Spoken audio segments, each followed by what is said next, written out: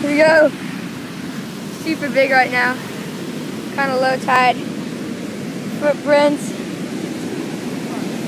Yeah, 10 feet plus still.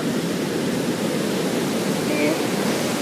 Surfer way down there. Just surfing it. Whoa, look how big that wave is. Massive. I saw a person out there earlier. Even on these small ones, he's puny. When he got a little water, he was actually really big. Super cool bird.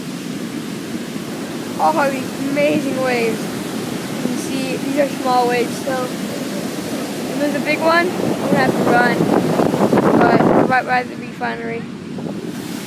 So yeah, pretty insane. Waves piling up on each other. And you can see the water's going all over here, but just gotta catch this wave. Gotta get that barrel in. Crazy. Awesome sandbars down here. Make the waves get really big all of a sudden. So yeah. So everything is. See, the water's gonna wash up. I have tennis shoes on actually. As you can see. Tennis shoes I have on. Yeah, all these crevices. It's hard to see, I just jumped onto that. But yeah.